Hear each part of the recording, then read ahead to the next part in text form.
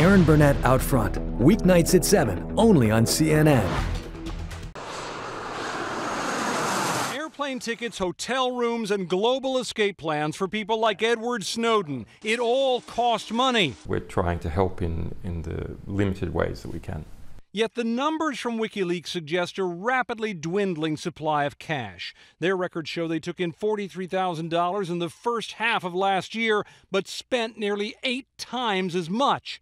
So some supporters like John Perry Barlow have set up their own websites to funnel funds to WikiLeaks. He says he sent $120,000 so far. I care about it for the same reason that I would care about the New York Times. I care about making sure that the press is free to report on what goes on inside a government that I pay for and participate in.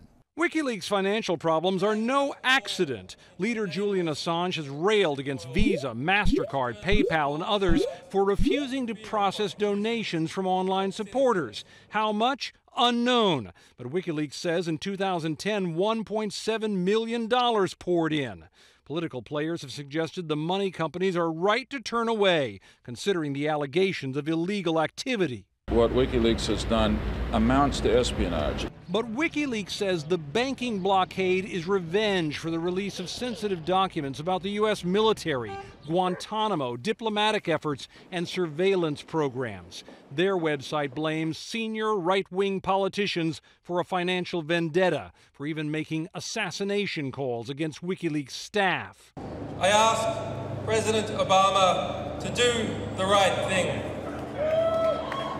The United States must renounce its witch hunt against WikiLeaks. WikiLeaks undeniably has fervent fans, many small donors willing to give the group money, and has had success clearing a path for them. Just 2 months ago, the Supreme Court in Iceland ordered a financial company there called Valitor, which has ties to Visa and MasterCard, to stop blocking donations. WikiLeaks celebrated and tweeted, "We send out a warning to the other companies involved in this blockade. You're next." But for now, against a sea of powerful opponents, WikiLeaks seems in a desperate hunt for funding with which to fight back. Tom Foreman, CNN, Washington.